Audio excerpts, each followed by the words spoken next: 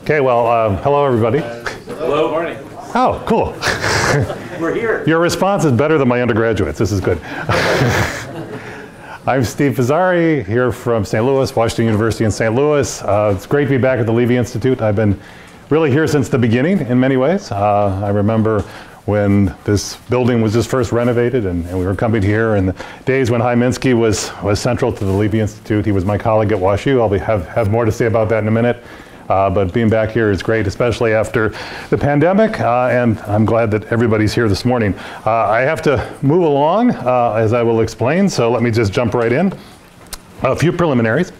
I'd like to share some remembrances to start with, because sadly, three of my co-authors and close friends, Minsky most obviously, but also Tracy Mott and Piero Ferri just recently have passed away.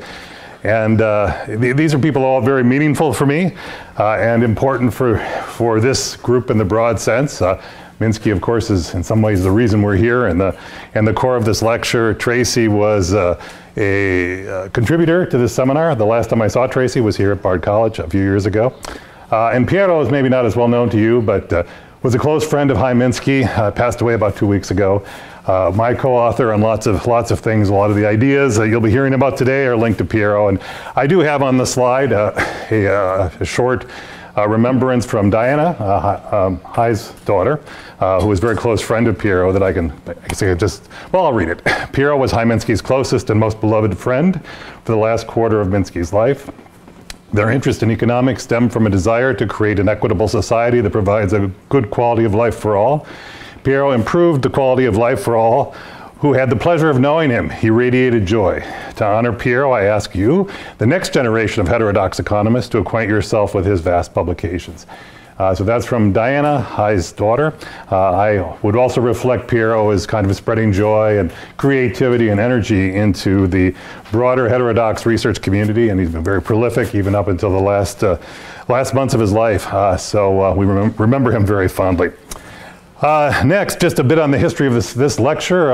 It's been going on for a while, I think since the beginning. What is this, the 11th? Is that what we figured out? Nobody can really count, but I think I've been here since the beginning of these seminars. And traditionally, given the kind of structure of things, I did this in 2 sessions, which was about 2.5 hours. And so I'm knocking that down to about 1 and a little more hours. It is, one advantage is that Randy and Yeva Nersessian edited a book and asked me to contribute a chapter, and I decided to basically write up the contributions that I've been giving to this seminar over the years. So it's there, it's posted on the website. There will be some redundancy between what you hear me say today and what's in that chapter, but some of the details that we'll lose from compressing this down are certainly covered in that reading, and so you have that available to you. In terms of some deletions I'm not going to do as much on the Minsky investment model. Again, it's in the chapter, and the paper by Randy and Eric that is on for the next session also is very helpful here. Some of the comparisons with the mainstream, I'm not going to work on so much today, although you have heard some nice comments from Pavlina in the earlier sessions, and we'll see how much time we have for details on inequality and secular stagnation at the end, but again, all that is in the book chapter. So let me just jump right in. Basically 2 parts of the story. The first is more directly Minsky, and the official title of this on the program is Intro to Minsky. I think it's a little presumptuous. There's some specific ideas about Minsky that I'll be talking about. But the first part links to Minsky's theory of the firm and how that leads into financial instability. The second part is applying Minsky to recent US experience, but not so recent in the sense of just pandemic or the last few years, but over the last several decades. In particular, the linkage to consumption, the Great Recession, and then how inequality played a role in those dynamics, and ultimately, if we have time, a little bit of a conversation about secular stagnation. There's interesting things to say about the pandemic, but you're hearing things there. We can maybe get to that in Q&A if we like. One thing I've noticed, and I was attending most of the sessions yesterday remotely, and the discussion's been really good. And so I hope to have time afterwards and to get your feedback and questions, because I think it's really been quite effective. Okay, so let me start out with Minsky and what is called here micro behavior in a sense, although given the condensed nature of this slide is both micro and macro. So Minsky interpreted Keynes, you've probably heard about this, as Keynes proposing an investment-driven theory of output. And then Minsky comes in and says, I'm going to build on that and create a financial theory of investment, linking finance to investment. But this ties to the micro idea, which is the locus of activity is the firm. So very different than the mainstream beginning of general equilibrium theory when you start with what Minsky called a village fair economy with no production, just exchange. Here the focus is on, from the beginning, the active agent in the economy is the business firm. And it's active in a kind of interesting sense. You see the phrase there that the firm is more than just a repository of technology. And if you think about the firm in mainstream theory, you've got the production function, and basically the firm is just transforming inputs into outputs largely. Profit maximization, it's got a bit of behavior there, but for the most part, behavior is pretty limited in the mainstream view of the firm. But that's not so in Minsky, where the firm's investment decisions become the engine of the model, and the particular focus in Minsky's work is that investment has to be financed. And this leads to this intrinsic duality between the real productive part of investment, the technology in a sense, and the financial side of investment. And Minsky's argument was you could not separate those together. So there's this emphasis on production, again, in comparison to just the exchange economies. It's also the case that while you have the firm is making the investment decisions, the banks, or more broadly the financial system, is there and the behavior of those banks is central to the Minsky view. We were talking last night about how in the years I knew High back at Washington University, I would go into his office, and what he would usually be doing is kind of would be deeply into the middle of the Wall Street Journal. You know, if you read the front page and the op-ed pages and things like that, then you're like me. Minsky was in section B, you know, page 6 or 7 or 8, where there's all this detail of what's going on in the financial system. He was very, very focused on the mechanics, the details, the behaviors of modern finance. So Minsky, quote, these page numbers you see here are all from Stabilizing an Unstable Economy. A decision to invest is always a decision about a liability structure. Finance is always crucial. One sense in which this is particularly important, and it motivated a lot of my work over my career, is the distinction between investment finance with internal funds, with internal cash flow, versus access to external funds. Either, mostly in Minsky, more about borrowing, but you could extend this to equity finance as well, external equity finance as well. He talked about two sides of the financial determinants of investment. One is the borrower's risk, which is largely subjective. It's in the minds or the behaviors of the business firm. A firm operating in a world of uncertainty, where there was a desire to have a margin of safety. You never knew for sure if the cash flows your investment would create would be adequate to service the liability structure that the firm created to finance the investment, but you would try to have a margin of safety in your plans. There was the Koleski theory of increasing risk, that as investment expands, the risk from the point of view of the firm rises. I cite Tracy here, who wrote extensively on this topic going back to his dissertation. The idea about controlling assets, that is, the business firm is trying to control its activity. It doesn't want to be beholden to outsiders in making its decisions and being able to access funds in the future. So there's this kind of sense of risk from the point of view of the firm, given the possibility of loss of control. And this is a kind of active entrepreneurial perception. You're not going to see this directly in market prices. A complementary story here, which has influenced me over my career, is Jim Crotty's work on corporate control and this idea of controlling the firm and the kind of the behavior of managers and entrepreneurs as such that they want to keep control of their activities. And as such, there's this additional risk as you extend investment and require especially external finance. On the supply side for investment, you have what we call lender's risk, and this is more objective. You actually see this in contracts. You would see it in interest rates. You would see it in the kinds of prices that you can actually observe. But again, this idea of uncertainty and margins of safety apply from the lender's point of view as well. They want to make sure they get repaid. And so there's going to be, especially as investment expands, a greater concern about making sure that things are not too aggressive, that there's a high probability of repayment. You see this in debt covenants and contractual arrangements that constrain what the firm can do. And this is related to the idea of credit crunches, credit freezes, more of a macroeconomic concept about how the supply of credit is rising and falling and evolving over time. So you have the demand side, borrower's risk, the supply side, lender's risk. This gets put into a diagram, again, in the more detailed version of this in the book chapter, and also it shows up in some of the other things you've seen. You see the Minsky diagram about these, how these things come together to determine business investment.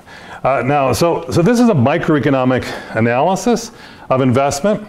But I want to make this distinction between micro and macro that I think is really important. So finance drives investment to a large extent in the Minsky view. It's not that other things don't matter, but finance is central to any understanding of investment from the point of view of Minsky, which could lead you to think, well, does that mean then, therefore, that aggregate investment is somehow constrained by the amount of finance, or that, broadly speaking, the amount of scarce saving in the economy? And that's wrong. That's not the case. So there's this micro versus macro distinction. There is no macroeconomic constraint, and here you've heard about this already. So you've heard criticisms of the loanable funds theory, this idea that somehow aggregate saving is driving the amount of investment that takes place. Minsky is a Keynesian. The Minsky perspective would be one where if there is investment actually undertaken that will generate the income and ultimately the saving to offset this. So investment drives saving in this perspective, but finance drives investment. So the issue here is that it's the financial system, it's the access to financing at the micro level that will determine investment, and then that leads into the macro determination of saving ultimately. So these constraints are imposed by micro level decisions to finance capital expenditure by borrowers and lenders, and then you go from there and say, well, where does the money come from? This is basically the endogenous money approach. So if the financial system, broadly conceived, decides to finance investment, they will find the funds endogenously to fund that, and then that will generate aggregate savings. So there's this kind of fundamental micro-macro interaction that's important to understand, and not to get somehow conflate the Minsky linkage between investment and finance to some kind of a loanable funds theory. So let me talk a little bit about the evidence. This has been a big part of my research program over the last decades. I've run how many thousands of regressions of investment on cash flow to look for financial effects on investment. This is a little bit of an econometric challenge. There's an identification issue here. Basically, cash flow is driven by profits, and so nobody's going to be too surprised to find a positive correlation between cash flow and investment in a very simple sense. So the idea is, in some sense, to control for investment demand, or at least conventional technologies, investment demand, productivity of capital, accelerator effects, all these kinds of things, and then to see, once you control for those factors, do you find an impact of cash flow on investment? The idea that when firms have more access to internal funds, other things equal, they would invest more. And heterogeneity was a huge part of this idea, the idea of looking at different kinds of firms, smaller firms, firms without bond ratings, firms that don't pay dividends, that are more likely to face financial constraints, and to see that the cash flow effects on investment are stronger in that kind of firm. And that's become a huge literature. It's actually quite a mainstream literature. I would say it's actually changed the way the mainstream thinks. When I started on this business, actually I was working on this kind of thing with Tracy Mott back in graduate school around 1980, but certainly through the 1980s, the mainstream idea was that finance was largely irrelevant for investment. Minsky was very much a backwater. And now that's actually not true. And now even in new classical models, you see cash and advance constraints and things like this, which all tie to the idea that there actually is a link between financial conditions and business investment. Again, I was going to stay away from some of the more mainstream discussion, but I couldn't help myself there. In addition, Minsky emphasized the link between debt and business investment, and the idea in particular of rising borrower's risk, rising lender's risk as more debt is taken on. And this has not been studied as much. There's some nice work though on leverage and how it affects micro-level investment. My student who's now at UMass, Leonce, that's spelled wrong actually, Leonce Ndukumana, there's no I in his first name, has a nice paper in the JPKE based on his dissertation that studied this issue. There's recent work by Layla Davis on this topic that's quite nice. So again, finding effects of debt and leverage on business investment, or in particular higher interest commitments leading to lower investment. Again, kind of a difficult identification problem, but I don't want to get too bogged down in that issue. And then there's the credit channel literature in more of a macroeconomic literature, somewhat more mainstream. Pavlina was talking about Ben Bernanke earlier today, Mark Gertler, among many others, that find financial conditions, monetary policy affecting business investment broadly consistent with the Minsky micro theory and its macro implications. So again, this is really brief. Summary of Minsky's theory of investment. What I want to really focus on now is how you go from micro to macro, how you go from this investment-driven, finance-driven investment theory of the firm to macroeconomic dynamics and the dynamics of financial instability. So the context here is what I've been calling in recent years a dynamic demand-generating process. And you see my phrase up there in the context of an intrinsic Keynesian model.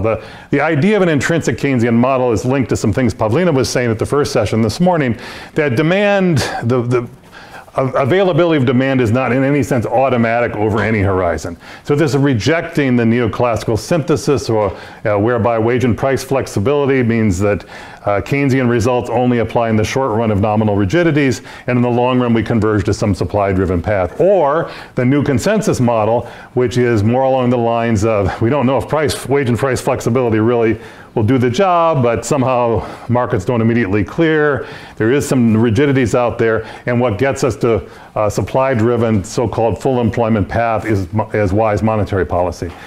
So we're rejecting that perspective, and you know, for years in my teaching, I would come to the point of saying that there really is no kind of automatic or even super effective policy as conventionally conceived that will get the economy onto this long-run supply-driven growth path along the lines of, say, a solo growth model. And so what we have to do to understand macroeconomic dynamics over short run, medium run, long run is to understand what's driving the demand process through time. And I think this is where Minsky comes in. I think the Minsky has a theory of how demand evolves through time, linked to the basic ideas about how the financial sector and businesses behave. So this complements other things I've been working on, especially recently, the more abstract Koleskian growth model or super multiplier models, which actually in some ways go back to Herod, where we're studying these things more analytically. The Minsky model is in some sense richer, more historical, and certainly integrates finance. And people have been integrating finance into those other models as well, but I think Minsky has got a unique perspective on this whole demand generating process. And basically, the idea is this financial instability hypothesis, that there's this endogenous transition from a stable, fairly robust financial structure to financial fragility, which will ultimately lead to macroeconomic crisis.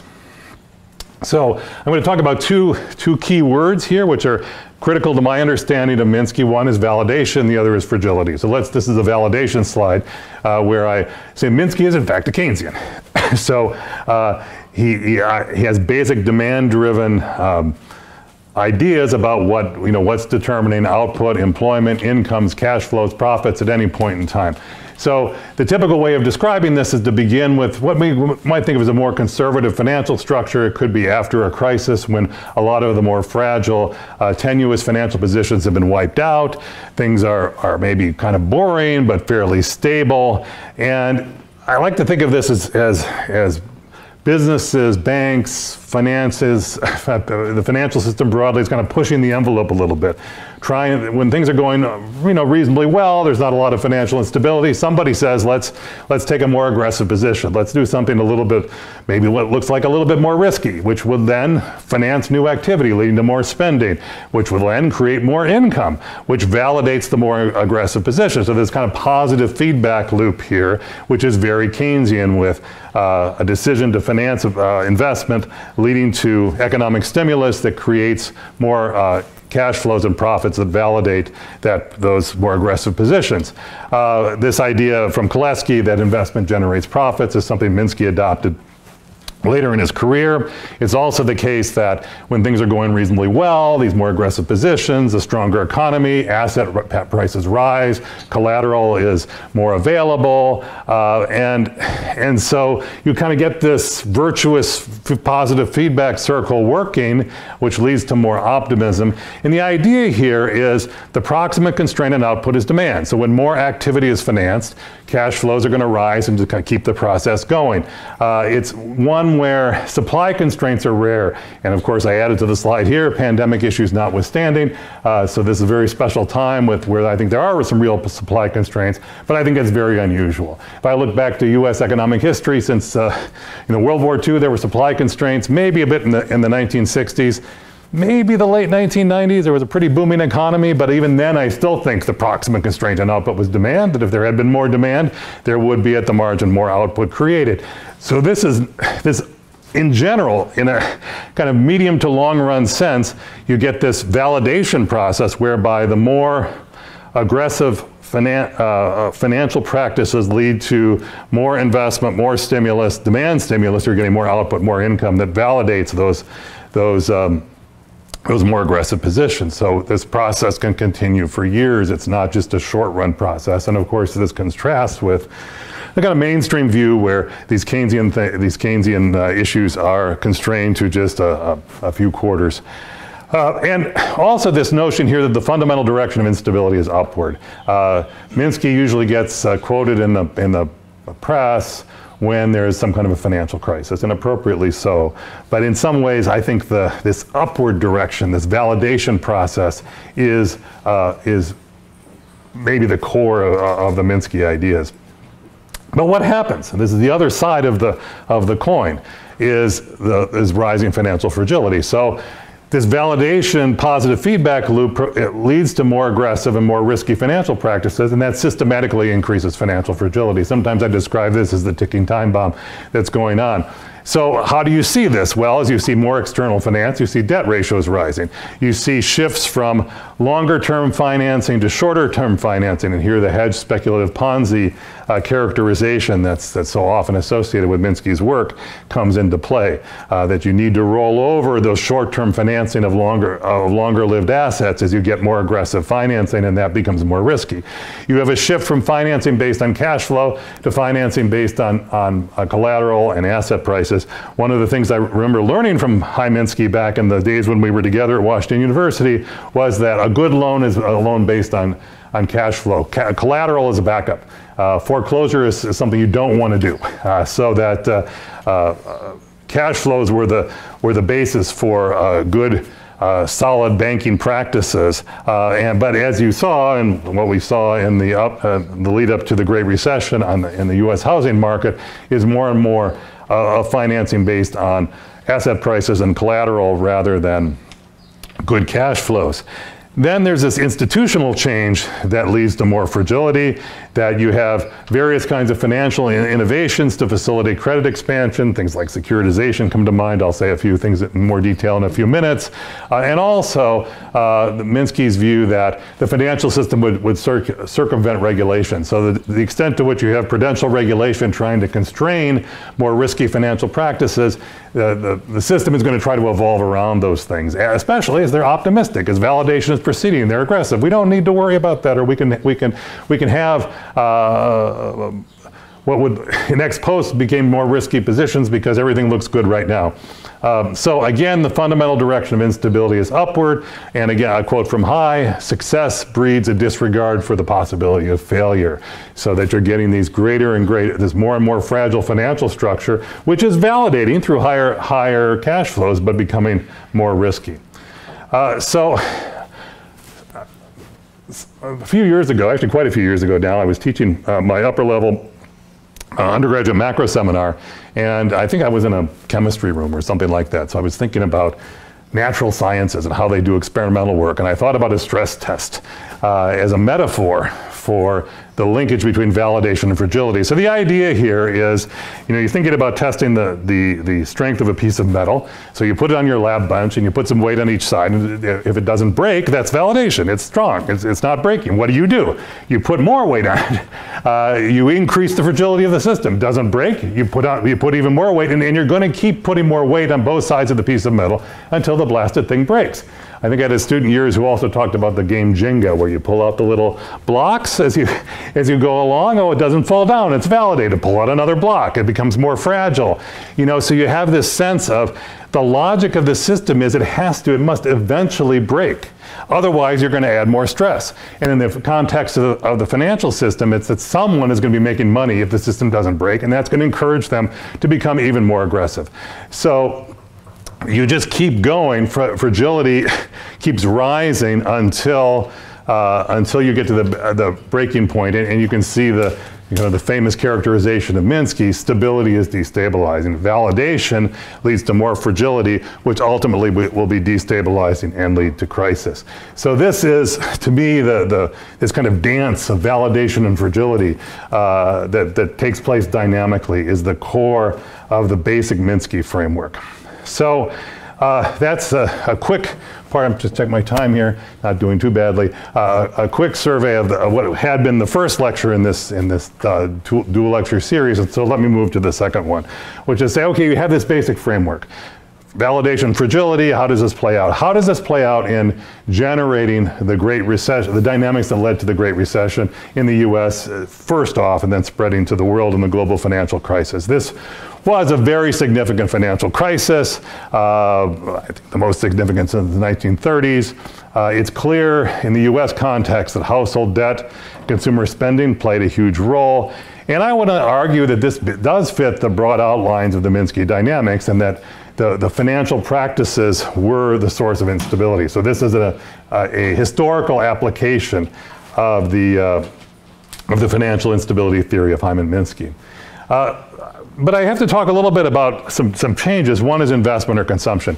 So if you read Minsky, you'll see that he talks almost exclusively about businesses, about investment, in some ways very consistent with Keynes, about the idea, again, Keynes, according to Minsky, investment theory of output, Minsky, a finance theory of investment.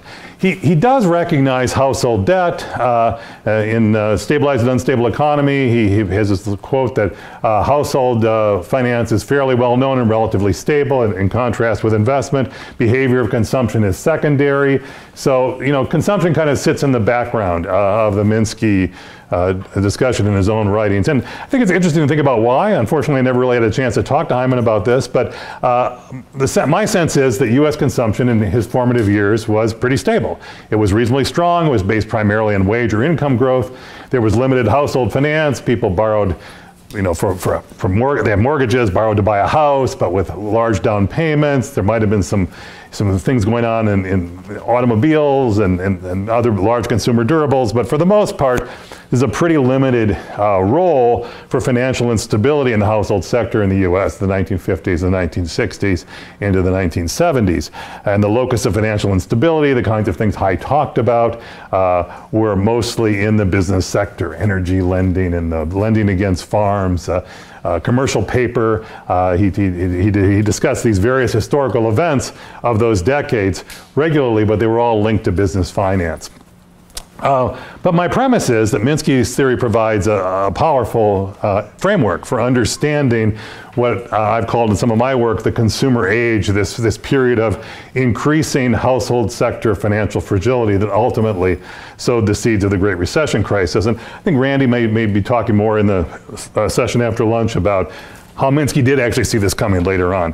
He did identify issues about securitization of mortgage markets and these kinds of things, and was prescient in that sense. I fully believe that had he lived into the into this century, that he would have seen this coming in many ways before almost anyone else.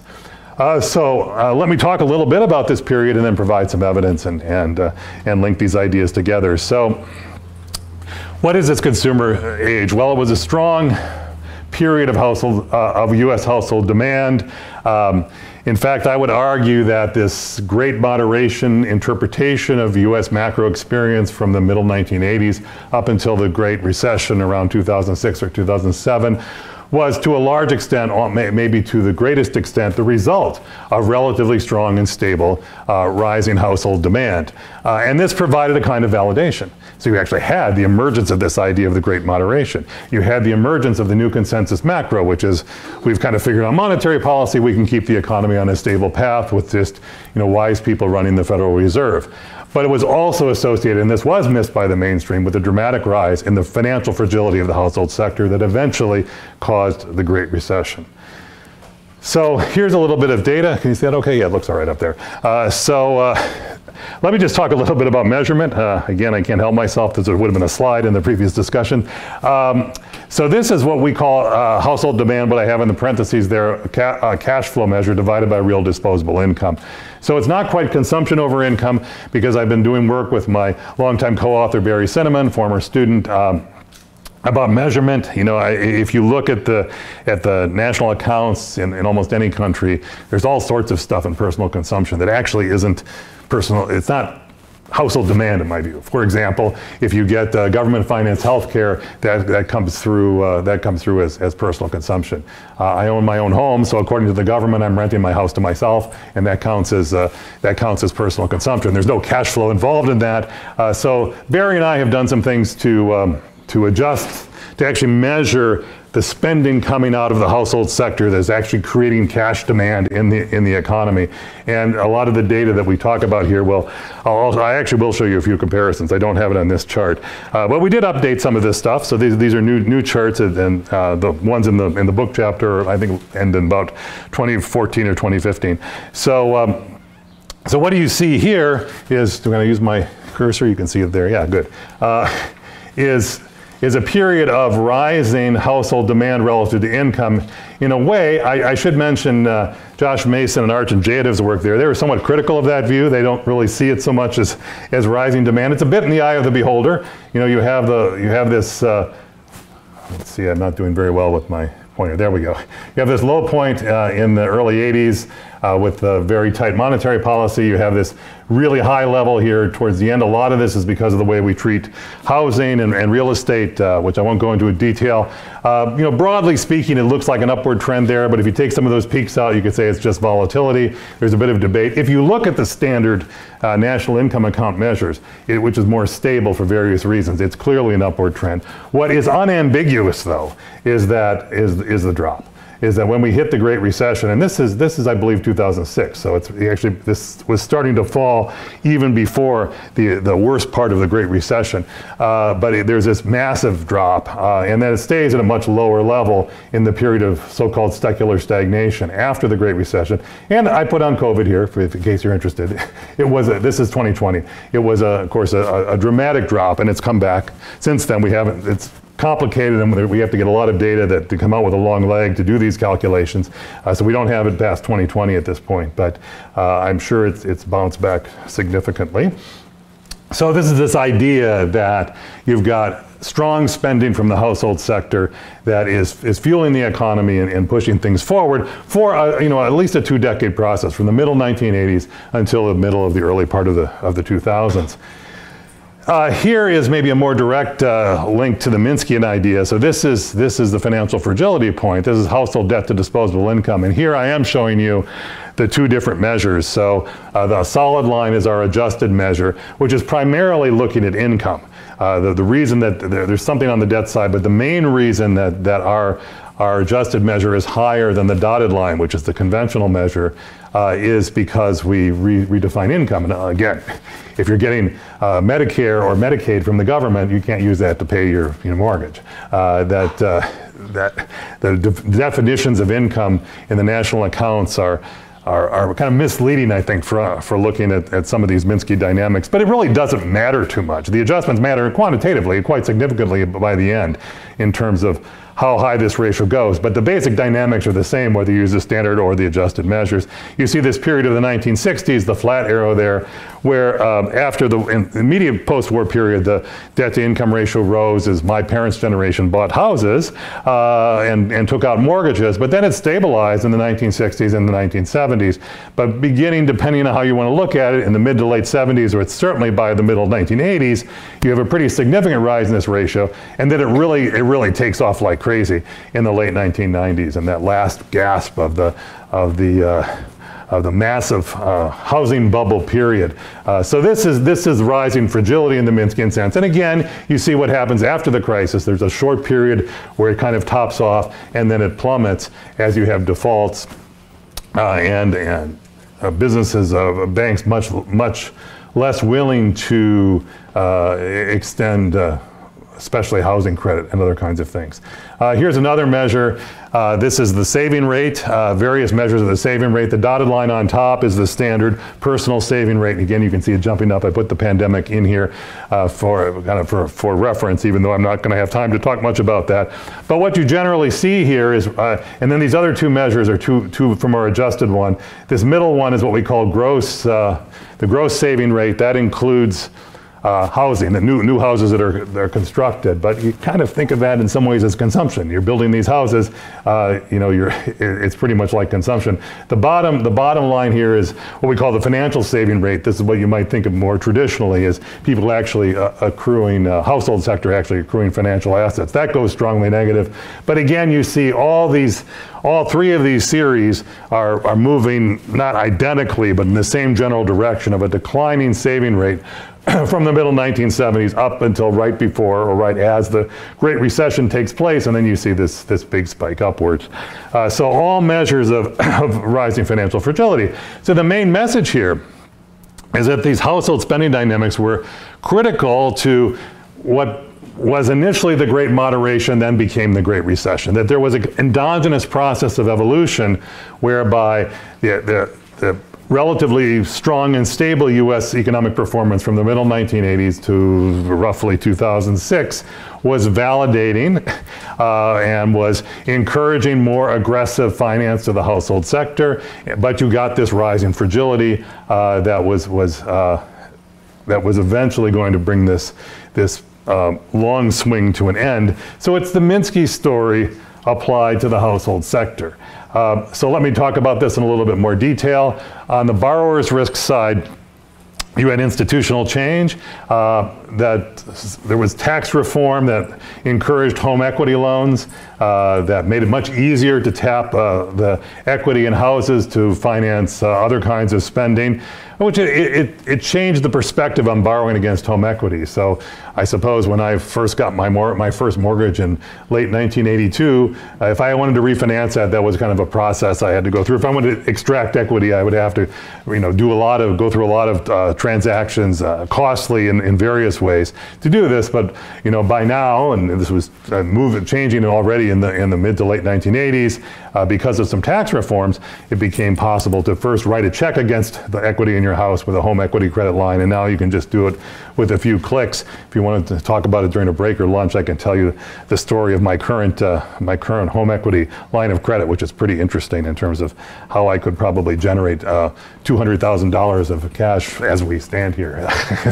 It's really pretty amazing. So it became much easier to access home equity. Probably, at least as important, were falling interest rates and the habit of refinancing. In some sense, it was kind of it was an interesting historical period. So, we've talked a fair amount about inflation here with the pandemic issues. So, of course, there was big inflation in the U.S. in the mid to late 1970s into the early 1980s. Nominal interest rates go sky high. My first mortgage interest rate was 12%, and I felt lucky to get it because it was down from 16% just a few months earlier. And of course, what was happening after that was a long trend of falling nominal interest rates. Well, what does that mean? And that went on for at least 20 years. Of course, if you had a 12% mortgage and interest rates are 9% or 8%, you're going to want to refinance. And then if you're 8% and interest rates fall to 7% or 6 or 5, you're going to want to refinance. So there was this period of falling interest rates and the perfectly rational, logical habit of refinancing. And it was, real interest rates are another issue, but this would be generated by a fall in nominal rates. But of course, you could take out, when you refinance, you could extract equity much more easily. And so you might be having a conversation with the banker, well, yeah, so it makes sense for you to refinance, interest rates are 200 basis points lower, but you're making your monthly payments, so instead of just lowering the principal, why don't you walk away with a check for $25,000 and just keep doing the same thing? So, it became much easier behaviorally, and there was an encouragement to pull equity out of the home. And you also had this changing convention, a shift of norms, of using, of kind of borrowing against the house. My parents would never have done it. I could put my kids through college with the home equity loans. And it was fine, but it just a shift, maybe also linked to credit cards and other kinds of things. And what you see here is a sort of social context. One of the first papers Cinnamon and I wrote on this topic was really emphasizing the way in which people's behaviors were shifting and becoming more comfortable with credit. And this was, this was a 25-year process, right? So I'm 66 years old. Up until the time, I guess I have to rewind here to where is it, 2022 and 2010. So from the time I started my job, my first professional job in my mid-20s, up until I was in my 50s, that whole period of time was a period of greater and greater access to home equity lending. And so this is the only for many people, the only situation that they knew about. And it was becoming more and more common socially to be taking on debt. So this is the validation rising fragility. It worked. You got a lower interest rate. You were able to pull cash out. If things got a little bit tight, you were able to you're able to work it out in this period of falling interest rates and greater access to credit. On the lender's risk side, in some ways this was even a bigger deal. You have financial innovation breeding fragility. You had credit scoring technology. I think that dates back to the late 1970s. And which made household lending much more of a commodity rather than something that was a personal relationship between the banker and the borrower. And that again was validated by the Great Moderation, the strength of the economy in the 1990s with the technology bubble and a variety of other things that kept making it look better and better from the lender's point of view, from the financial system point of view, of pushing more and more credit out to the household sector. Modern finance assisted this perspective. There was this false perception of risk management that with the new financial innovations that were coming out, especially with securitization and the chopping up of mortgage-backed securities into these different tranches, that risk was being allocated efficiently according to mainstream finance theory, and that as a result, we could have a more aggressive household lending sector.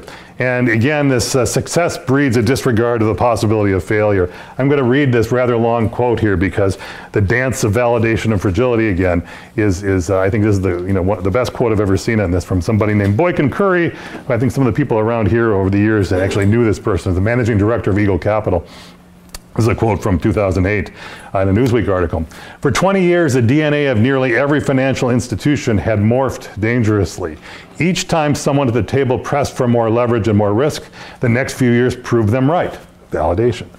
these people were emboldened, they were promoted, and they gained control over ever more capital. Meanwhile, anyone in power who hesitated, who argued for caution, was proved wrong. The cautious types were increasingly intimidated, passed over for promotion. They lost their hold on capital. This happened every day in almost every financial institution, over and over, until we ended up with a very specific kind of person running things. Fragility, so you get, it's working, we're making money. Many of you have probably seen The Big Short, the movie, or read the book. For a lot of reasons, I thought the movie wasn't very good, but then I kept talking about it. And so I guess maybe there was something there. But what I remember is this idea of one of the people who was trying to bet against the housing market coming to, I think it's Goldman Sachs, or one of the big financial firms, going into the room and asking for some kind of a financial instrument that lets them short the housing market. And people are kind of chuckling at this person, let's take advantage of this sucker, was basically the story. And I think the initial, the lower level people were saying, well, maybe we could provide you, I can't remember the number, $100 million, and the person back says, no, I want, $2 billion, and the boss comes in and says, give them $2 billion. These people are out of the mainstream. They're missing the point. I remember more academically a paper in the Journal of Economic Perspectives that came out probably around 2006 or 2007 saying the housing market is fine. Don't worry, asset prices are higher. Greenspan in the early 2000s when now the name is escaping me, the person's passed away. The governor came to him and said, I'm worried about the housing market. Greenspan said, don't worry, the asset prices are high. The housing prices are high, so all this extra debt is going to be fine in some respects. So this was the mainstream way of thinking, not so much mainstream in terms of neoclassical macroeconomics, but mainstream in terms of the way the financial markets were perceiving this was really very much tied into the validation success and huge amounts of money made in this upswing period. Again, the fundamental direction of instability is upward. So that's the Curry thing. Let's see, I'll skip the, I'll skip the hubris and bullish convention point. And my double star there says we probably shouldn't take time on that. But basically, you have the great moderation is this period of sowing the seeds of its own destruction, of creating this process because of this ticking time bomb of rising household fragility.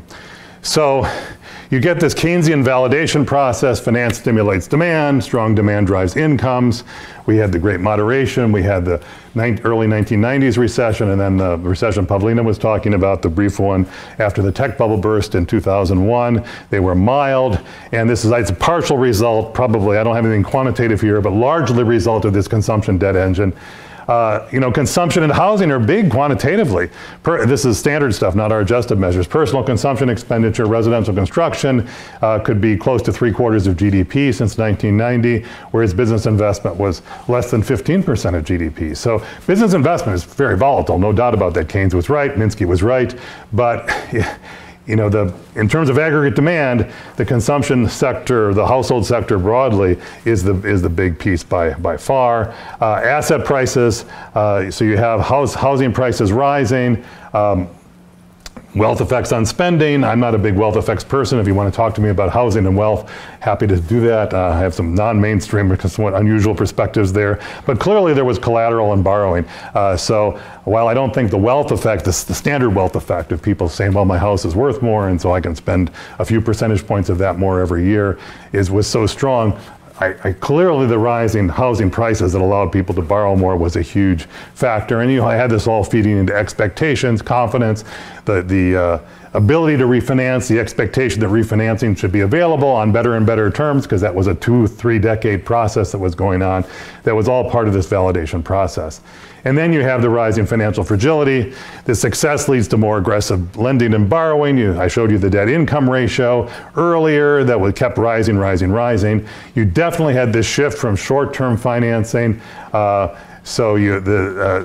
These kind of teaser rates, the expectation you would never do this. I have a New York Times article that I use for my class about and actually a financial reporter who knew something about the financial system but has various health problems and a divorce and, you know, is refinancing the house and said, well, yeah, I can pay the interest rate for 2 years, but I could never pay this when the interest rate resets upwards, which was in the contract. And the lender comes back, the loan officer comes back and says, oh, don't worry, you'll never pay that. You'll come back to me and refinance and we'll do it again. Well, this is the sense of speculative finance, of having to refinance to make your position, and then even more borrowing to pay interest, truly Ponzi. The idea, well, the home price is rising, so I can take out more, take equity out, and then I use that to pay the mortgage. And then when I run out of money, I'm going to do it again. Well, you know, this can't end well. The idea, and this actually is nicely talked about in one of the papers of Randy and Eric that is on the reading list for the next session. You know, is this rational? Or you could see it as irrational, but again, remember that refinancing into low interest rate markets, falling interest rate markets with more, what should I say, less severe credit constraints, easier access to credit, easier and easier access to credit at lower and lower interest rates was a 2-decade plus process. So it was validating this convention in a world of uncertainty. This is the way the world was working for most people throughout much of their adult lives. Lending based on asset prices, not cash flow. Clearly, this case, in those examples I was giving about different kinds of loans that were out there were about the collateral value of the house, not cash flows at all, and that shows up as a Minsky indication of financial fragility. So here's the stress test metaphor that if it doesn't break, just push more out there, and that's what they were doing. And ultimately, you have fragility in the crisis.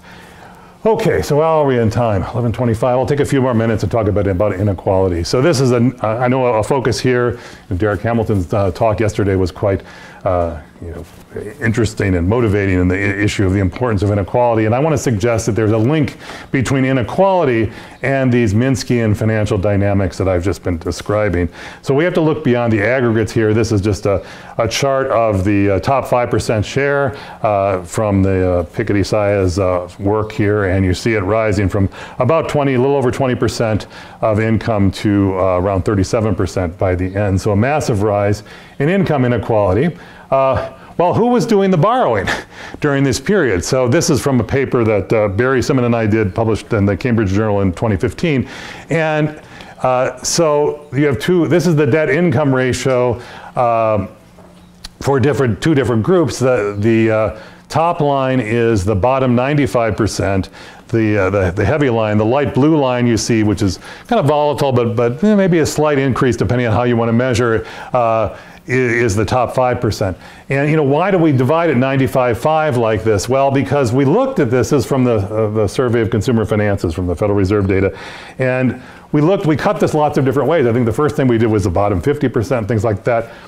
Everybody's debt ratio was rising until we got to the top 5%.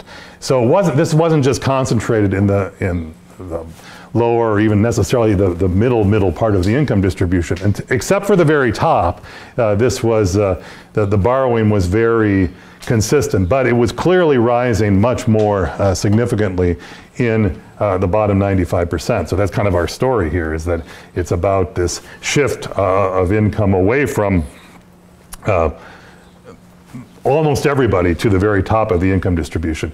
This chart here is a little complicated. Let me take a moment to explain it. But this is several years of work for this one chart. It's the key one in our paper. And so this is the demand, basically the average propensity to consume. Demand divided by after-tax income, or consumption divided by after-tax income. Those are the solid lines. The dotted lines are outlays. Outlays would include interest expense, but they tell you pretty much the same story. So the top line, not surprisingly, the kind of brownish line is the bottom 95%. The bottom blue line is, or it's gray on the chart that you're looking at, is the top 5%. So when I first saw this chart, I thought, well, what's going on here? That top 5% looks really, screwy. And on the one hand, it shows what you would expect, which is the majority of American households, 95%, spend a higher share than the richest 5%. That's on average. But look at all that volatility in the top 5%. I think there was a question earlier in the previous session about the permanent income hypothesis. that blue line, or the grayish line there, that is the permanent income hypothesis in action. So when Barry generated this chart, I first said, we must have screwed this up, that's got to be wrong. But no, I mean, what you see here is, get my cursor going here, here we go. This thing was the 1990s recession. This is the bursting of the tech bubble. This is the Great Recession. So what's happening is that top incomes are fairly volatile, but the people at the top smooth their consumption. So the ratio of consumption to income rises quite dramatically in these recessions, into the point in the Great Recession where it actually exceeded the ratio for the bottom 95%.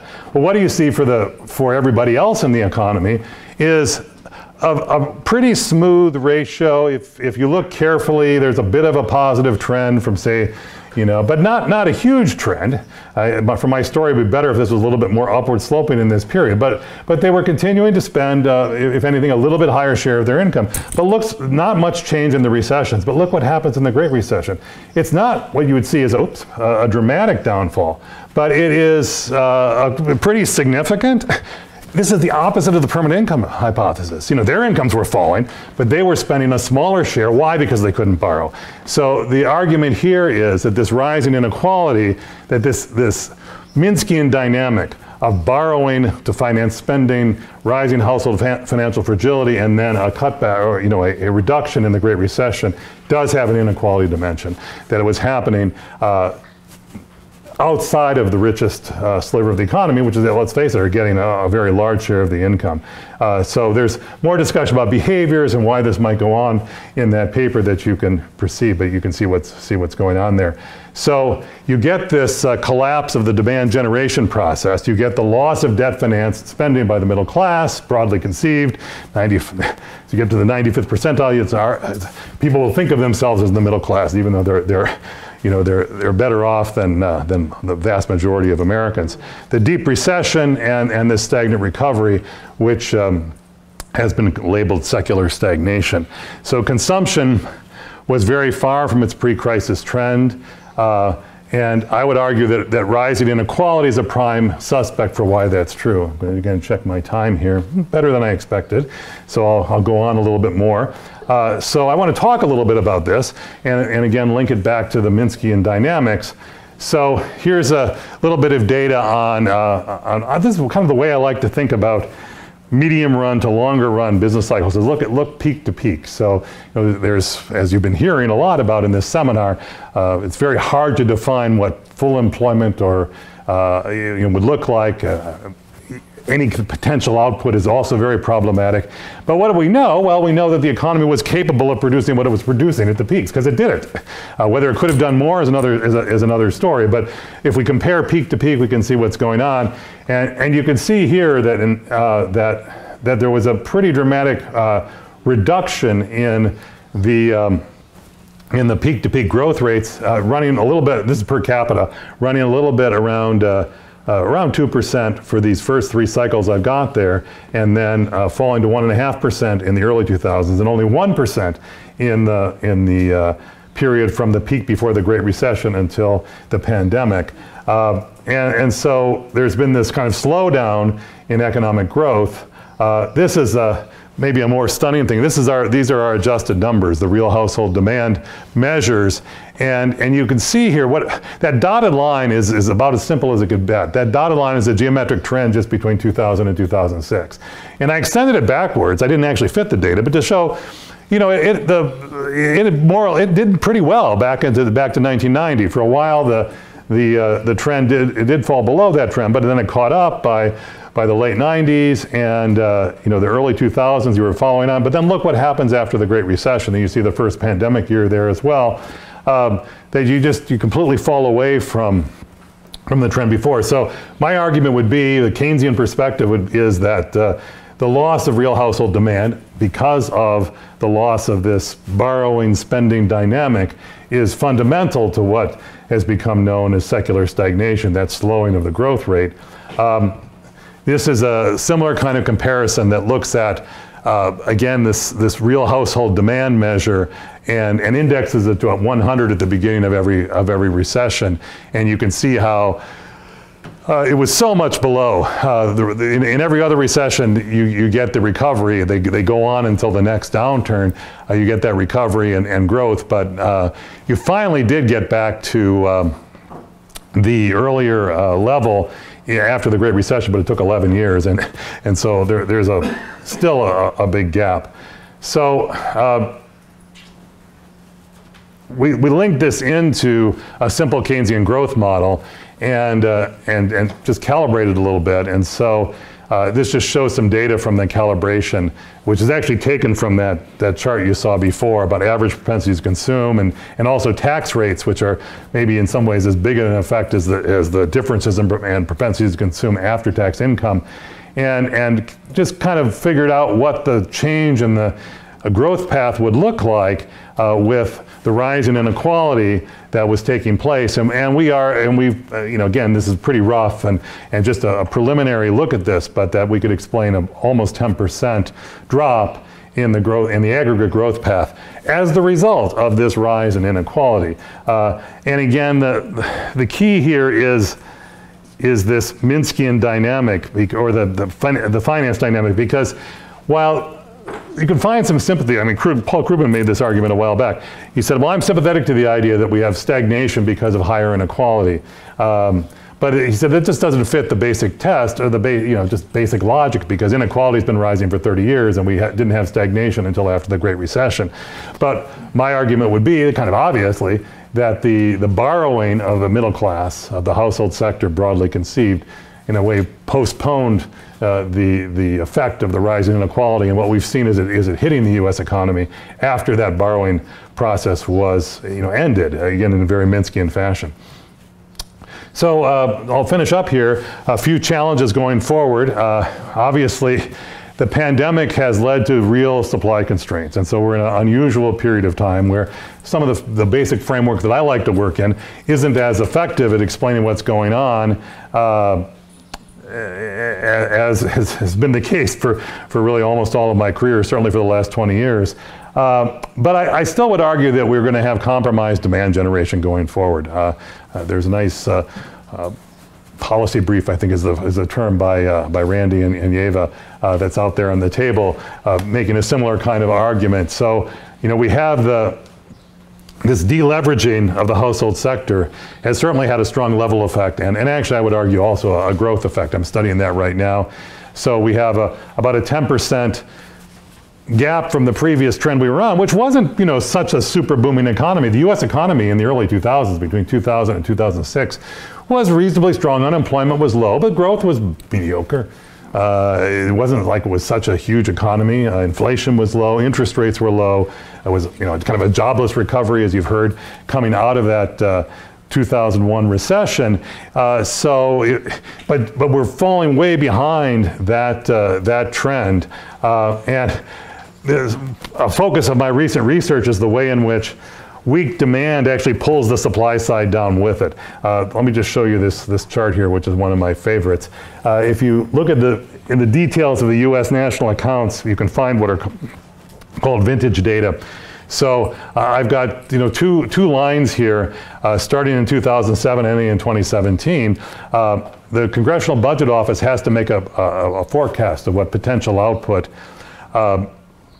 will be 10 years in advance for tax planning purposes. So that's why the time frame is here. So the blue line, the top line, I guess it keeps looking gray to you, is the maybe not current, but the year by year forecast of the output gap. And you see, well, it dropped dramatically to about 6% after the Great Recession, in the Great Recession, and then recovered very slowly, so that by 2017, they actually said the economy was operating slightly above so-called potential output. What is the red line? The red line is the gap if you measured the potential, using the potential output forecast in 2007. Without changing it, and you see you never recover. You drop initially in the recession to about 9%, but then actually it goes down even more.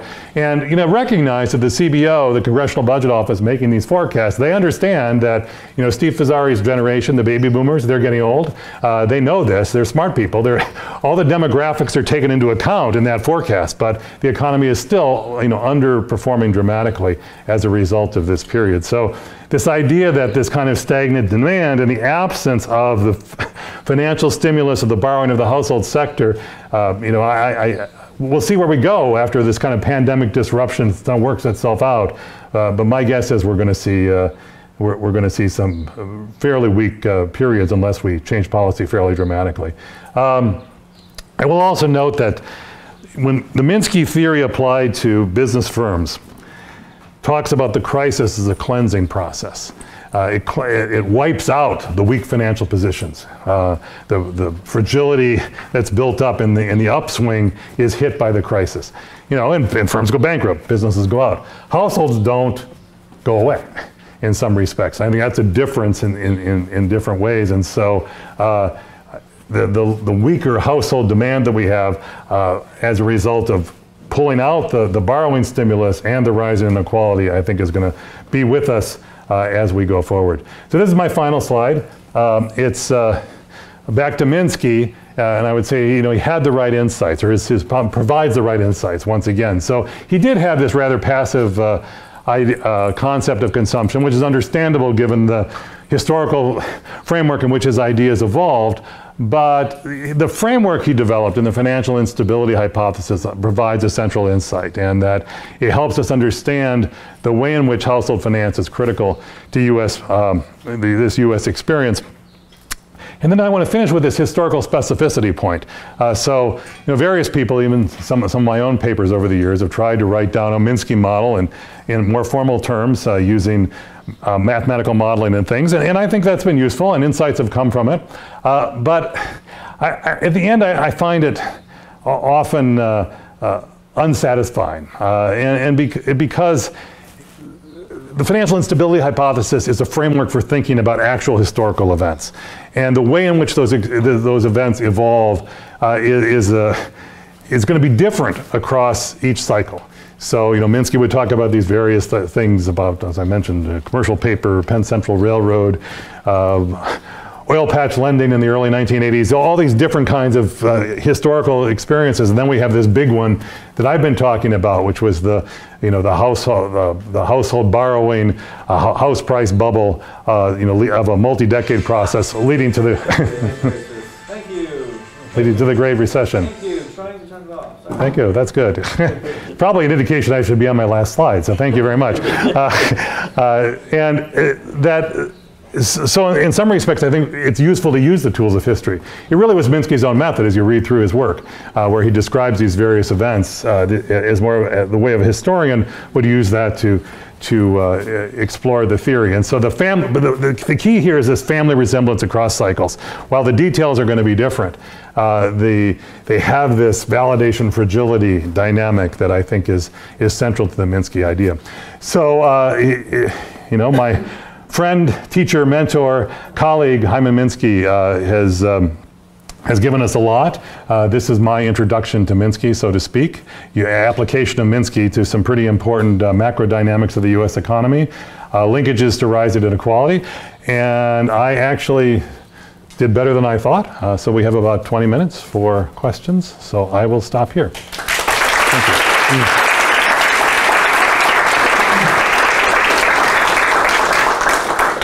I'll do my best. Go ahead, please.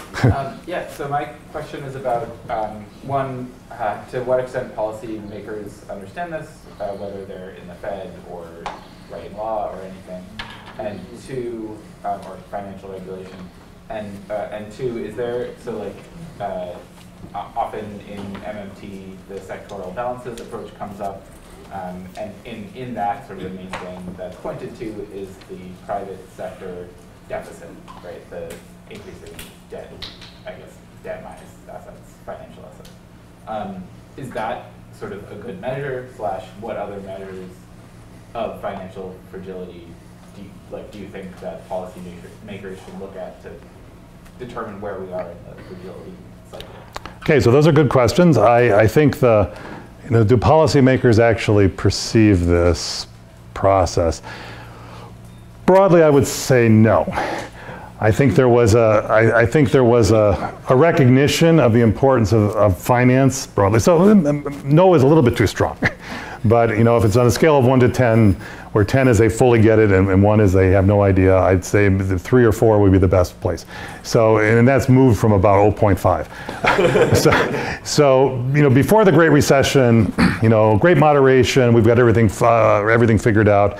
In a book that some of the people here have contributed to that I edited on the Great Recession a few years afterwards, we start in the introduction with a quote from Bernanke in, I think it's March or April of 2008. So now the recession's already begun, officially began in December of 2007, but before the real, falling off the cliff in late 2008. And Bernanke says, yeah, we might be in a bit of a recession, we don't know for sure, but looking at the data, it could be, but everything will be fine by the fall.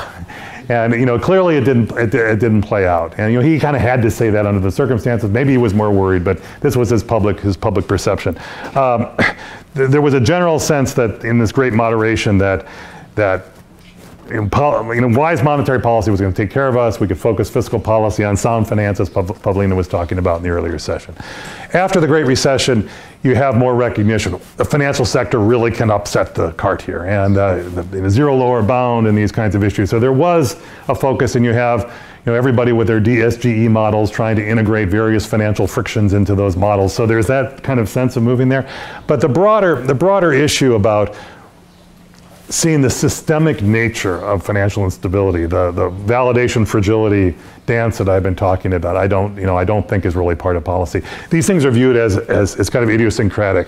We shouldn't have given all that money to Southeast Asian countries. That was crony capitalism. We're not going to do that again. We shouldn't have. We shouldn't have had crazy securitization in the housing market. We're not going to do that again. We fixed that problem, and not seeing that kind of family resemblance. Your second question. You have to remind me of. About sort of measurement of. Oh, measurement, yeah, the household deficit, things like that. I'd have to go back and I thought about that some. It's not, the sectoral balance approach is quite useful. I would be inclined, I don't know, we've got Brandy here, well, when Godley would say, I would be inclined to take the private sector and separate that out between the household sector and business in some respects, because I think the dynamics could be somewhat different. But broadly speaking, I think that's a helpful approach, and policy should look there. I think you were there, and then that's what, yeah. So I wonder, what is your point of view when you think about MMT propositions to use the debt as a tool to maintain income and profit and free employment? When you think about this proposition in a Minsky instability, financial stability, because I don't know, maybe if you use the government to maintain the income, profit, and free employment, the financial markets start to be more risky about it.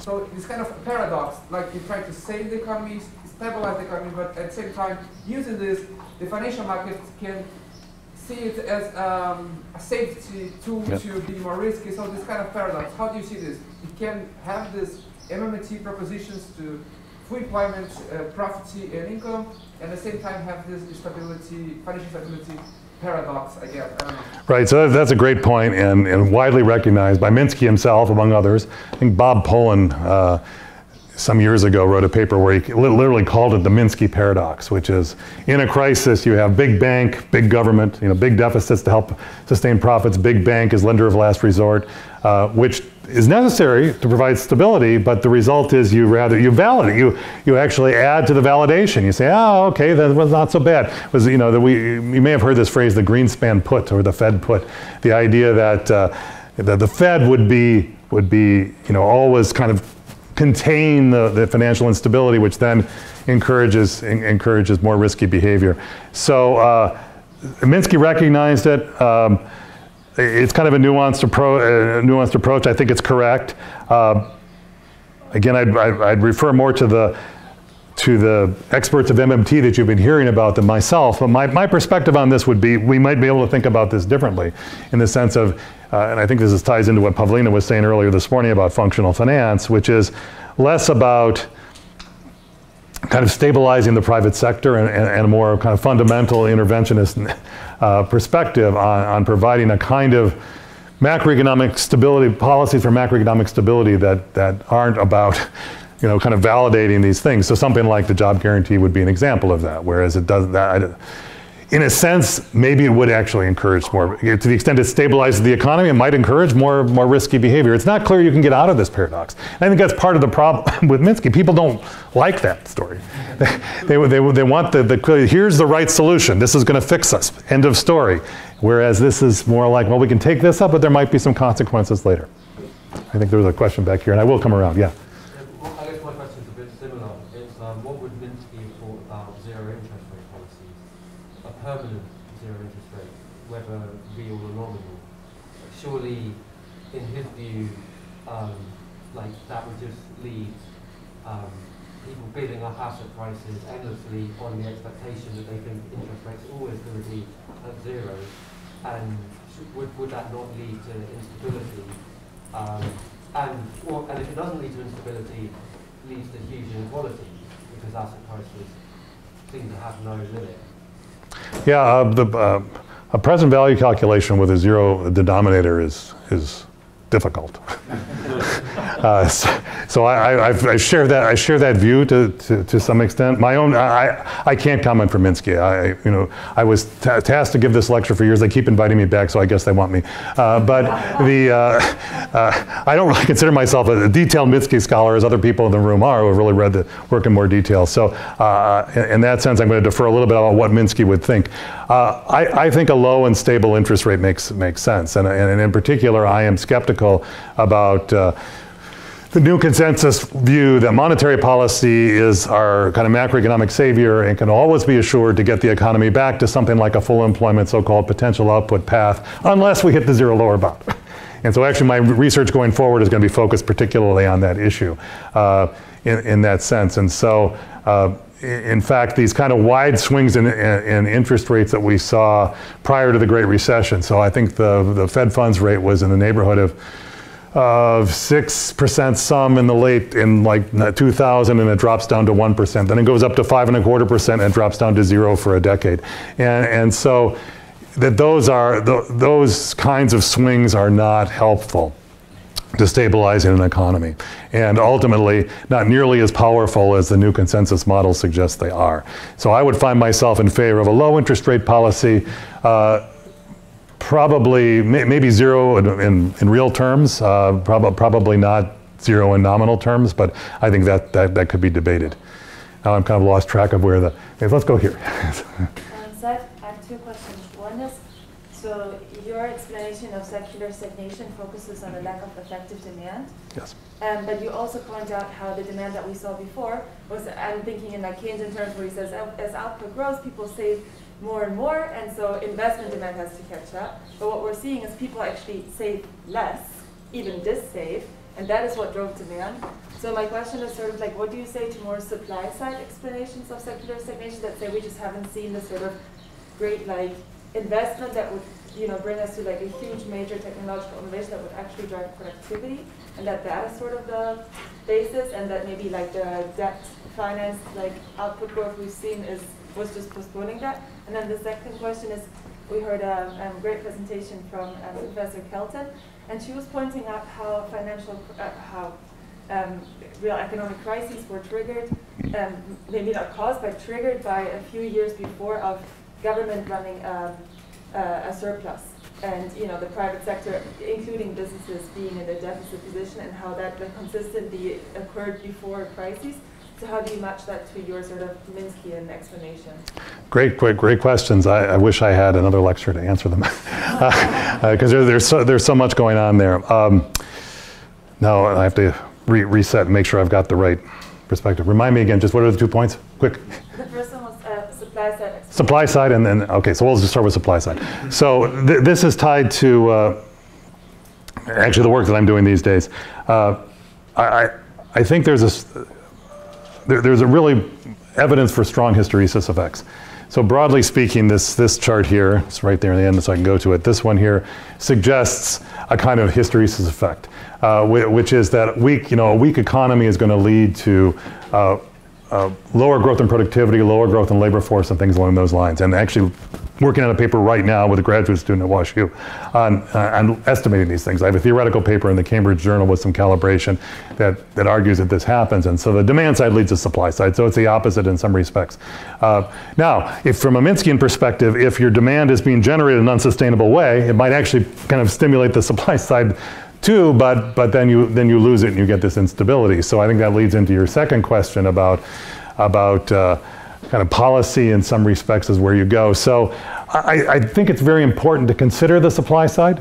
I think you have to think about it, but you can't ignore the demand side. So the problem with mainstream thinking over the decades has been that if there are demand problems at all, if we think of them as short run, and the kind of mainstream use of the term structural, they'd say, well, but in the long run we have to look at structural issues, which is only focused on the supply side, as if the demand side is going to take care of itself. And I don't think that's true.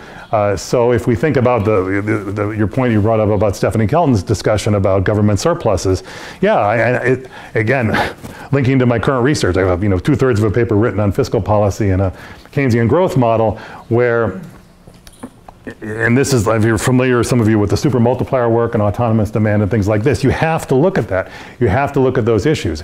It is not, it may not be feasible to have strong growth, strong employment with a contracting government sector as a share of the economy. So when the government's running a surplus, it's a huge drag, and I think leading to crisis. So linking in fiscal policy to a demand-led growth perspective strikes me as being critical. I think you've been had your hand up for a while. Go ahead, please. Well, first I want to thank the organizers for editing my cameo appearance out of the video.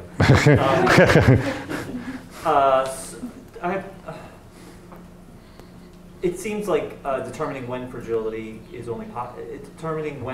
happens is only possible in retrospect, in hindsight.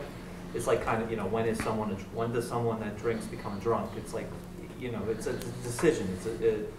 And I'm wondering what you think about that. And then the other concept is regarding inequality. The validation of riskier behavior seems somewhat related to the class conflict theory of inflation, of pushing costs onto others, of hot potato, of I can profit, but some other sucker is going to suffer these consequences.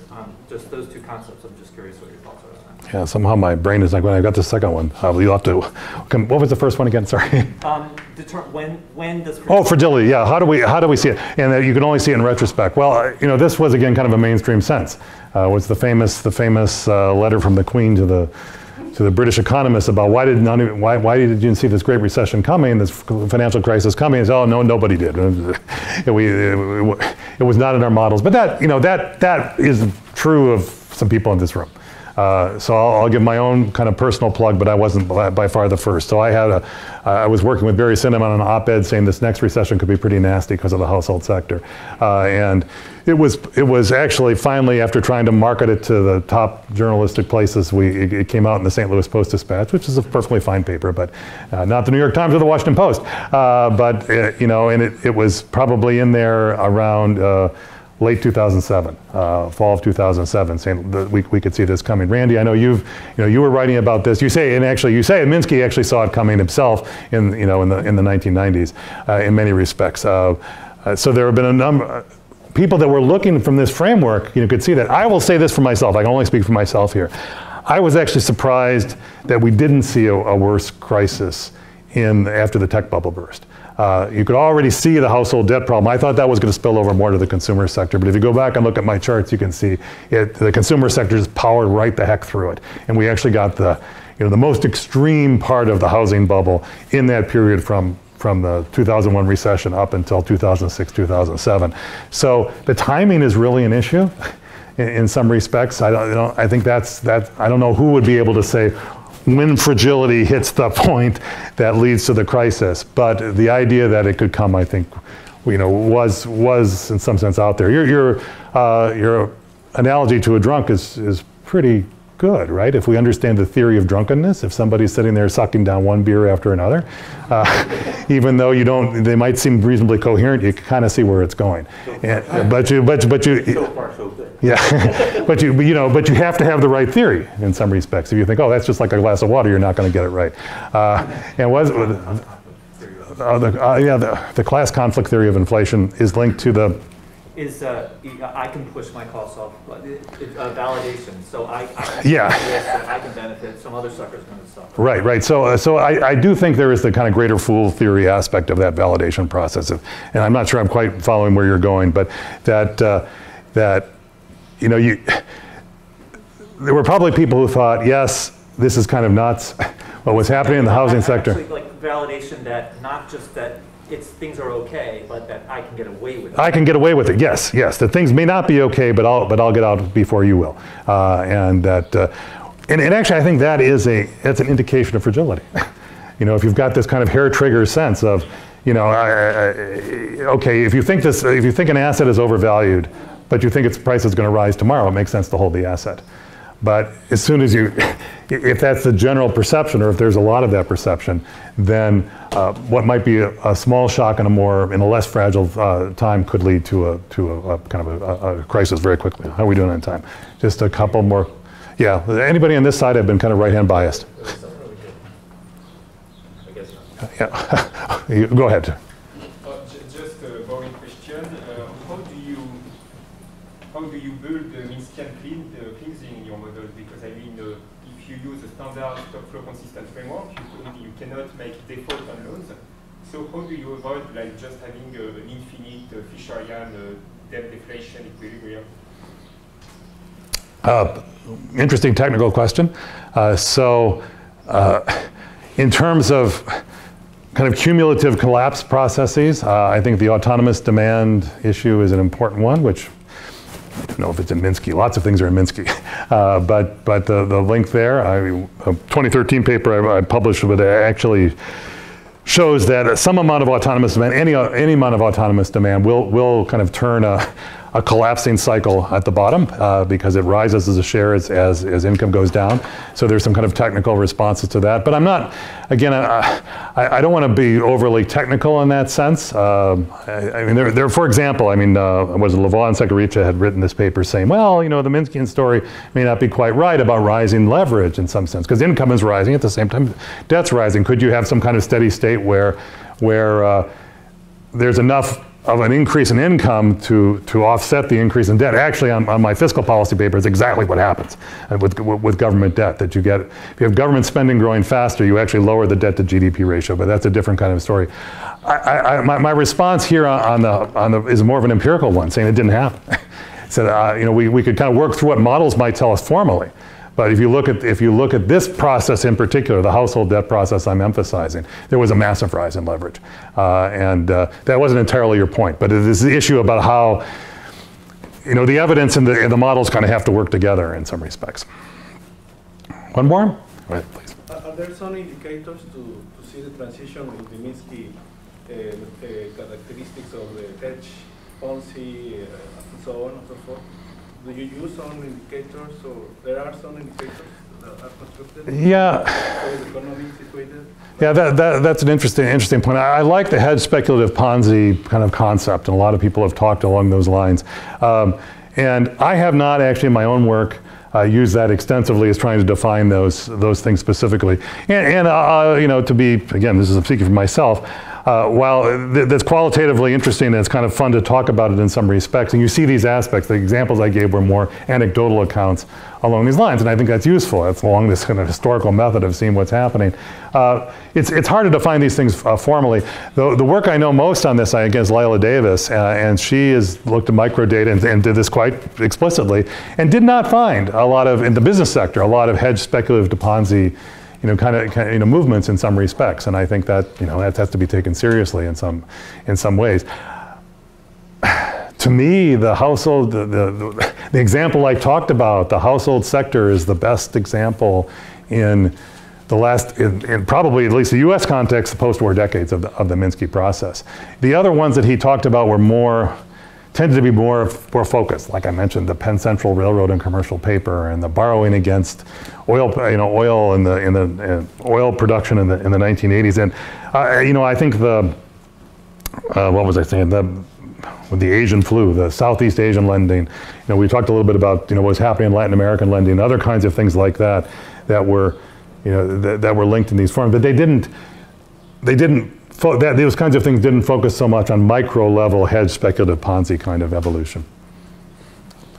So, other questions? I have to check in for my flight tomorrow, which I will do quickly. But can hang around here. I'll join you lunch. I'll be around. So let's end on time. And thanks for your good questions. And great to be here.